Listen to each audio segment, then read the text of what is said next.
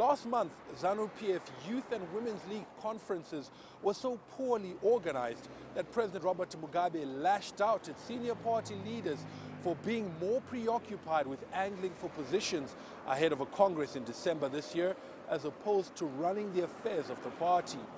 It is characteristic of the internal strife that has rocked the party as two rival factions allegedly battle to succeed the veteran leader. However, a new hat seems to have been thrown into the ring, that of the First Lady Grace Mugabe, who was nominated to head the Women's League, and she may have ruffled some feathers. The First Lady plans to make Harare her political base, but leaders in the province have allegedly asked Mugabe's home province, Mashonaland West, to accommodate her instead, which has angered her husband.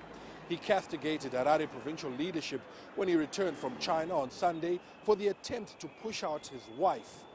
Today's meeting is expected to address these burning issues as Mugabe seeks to restore order in the party. Farai, Mwakutuya, CCTV, Harare, Zimbabwe.